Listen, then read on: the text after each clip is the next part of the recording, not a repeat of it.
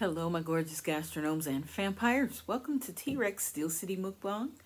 Where will this food journey take you today? Pull up a seat. Let's eat. Hey guys, what's happening?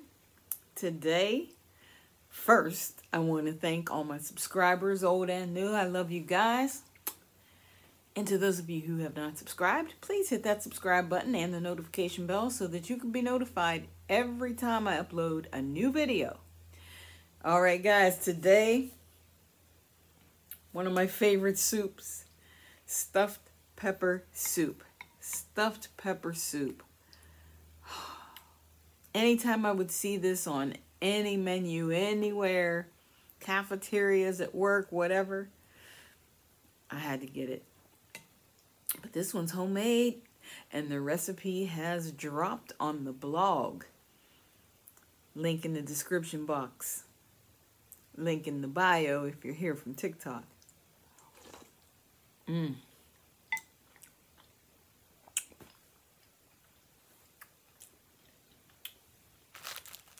Got some crackers. This is the perfect day for soup. It's chilly outside. This is a soup day. So what I have for you today is really not current events, but it is a topic. It's like, when I tell you this, I want to know what you would have done or what you would do.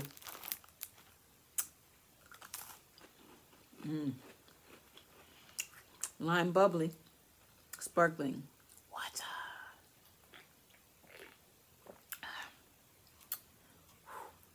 These are wheat crackers, whole wheat.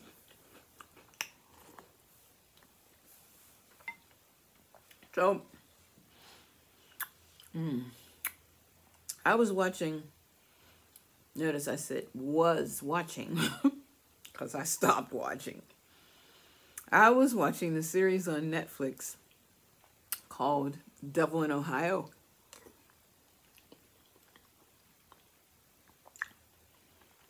I only made it to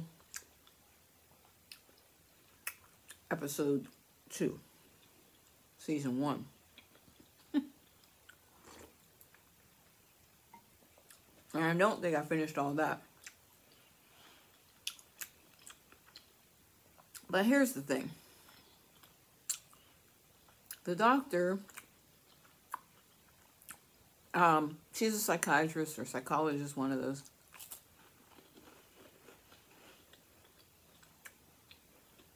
She gets assigned to this young teenage girl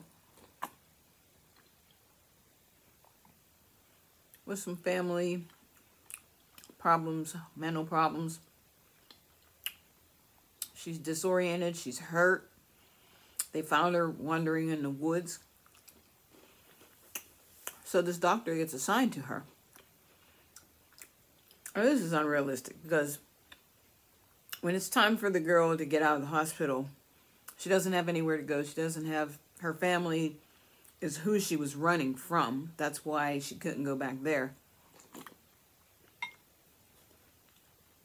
She has nowhere to go. She's homeless. So the doctor takes her in, takes her home.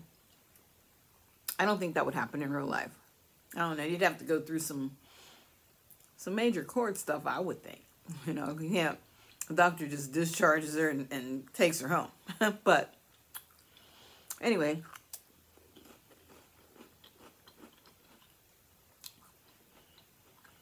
doctor introduces her to her whole family, you know, son, her daughter. I think she had 3 kids already. So she's just staying overnight because they're going to find her foster care.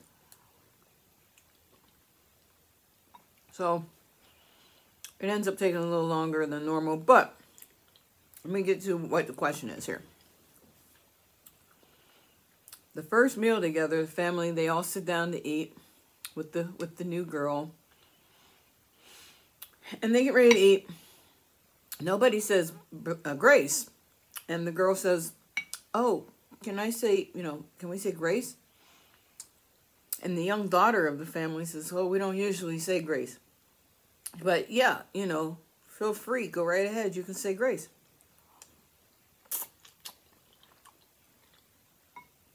So the girl bows her head. Family, they all bow their heads. And she starts praying. Here's the kicker. She starts praying a thank you to the Prince of Darkness. And the family, they're like, they don't know what to say or do. Now, my question for you is, you brought this young teenage girl home with nowhere to go, and she prays to the devil over your food.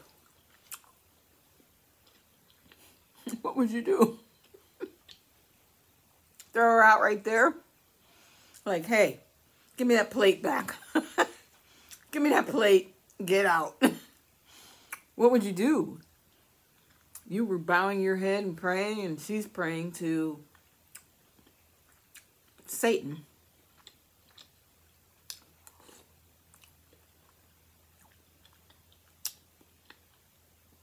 You've already committed yourself to this little girl.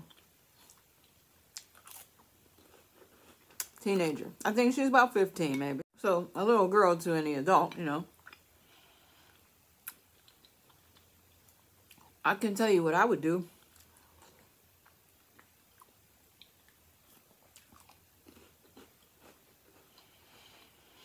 She would have had to go right then and there. Right then and there. Baby, listen. I'll tell you what. I'm going to give you a paper plate and some aluminum foil. Wrap that up. You got to go. You got to go now.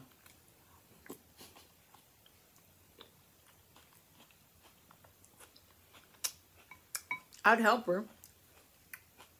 You know, I'd run her down to CYS like now.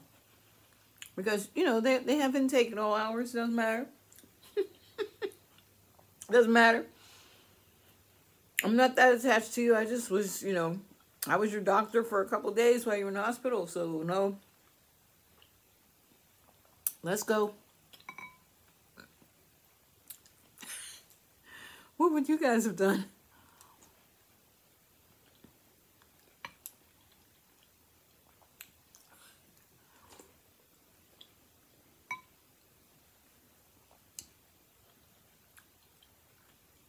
A lot of people, this is going off on a different part now. A lot of people think I don't say grace over my food just because they don't see it on camera. Expand your mind a little. I like to use that time.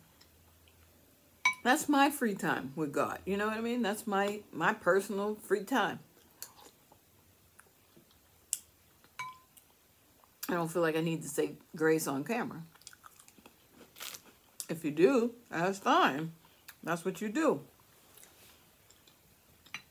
That's your thing, and there's nothing wrong with that. I just know what my time before a meal is for. And it's not to be filmed.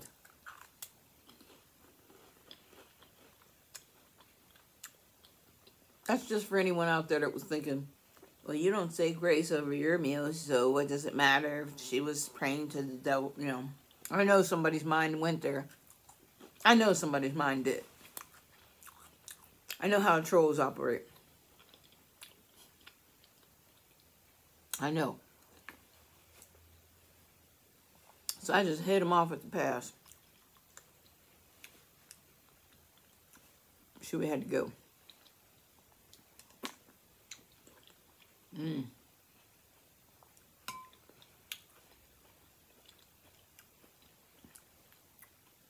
This is so good. And I could eat this whole package of crackers, but I won't.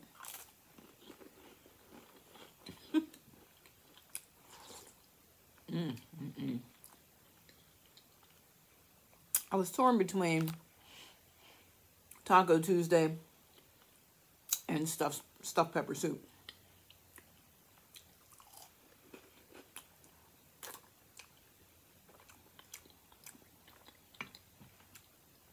If I had done Taco Tuesday, I was going to have to go to the store. I needed two things. I needed some sour cream, and I needed some taco sauce. Oh, three things. Taco sauce, sour cream, and sprinkled cheese.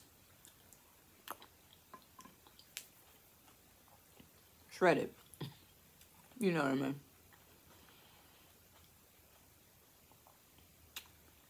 And I was just not in the mood to go out at all today.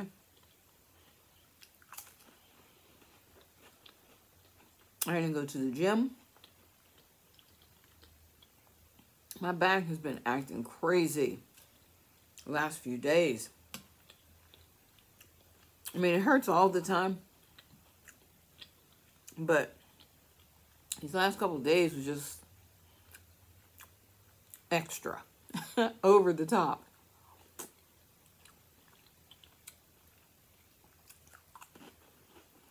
But I didn't want to go to the store. So I'm going to take what I got right here.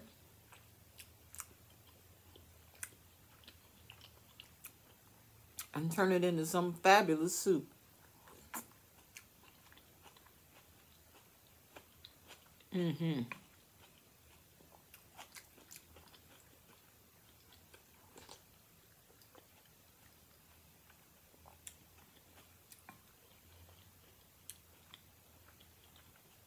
Guys, you gotta go to the blog. You gotta try it. It's so quick and easy. It really is.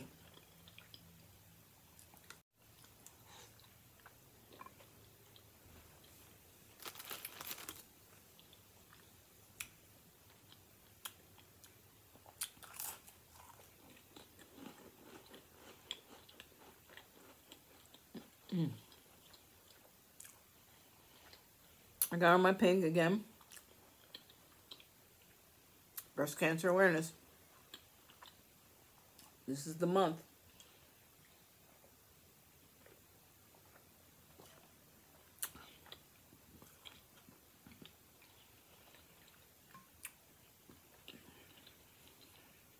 Don't forget.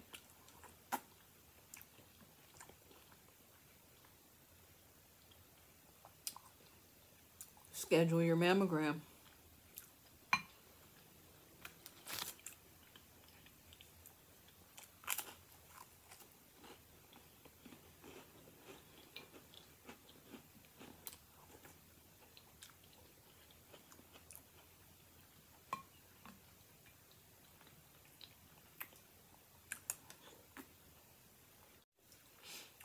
Well, guys,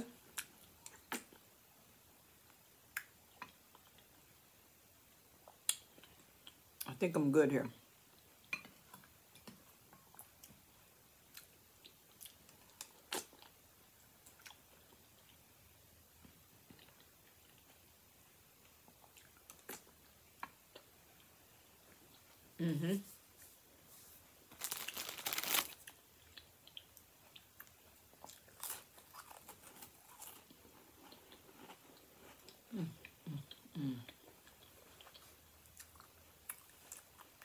All right, so peace out, my gastronomes and vampires. I will see you soon.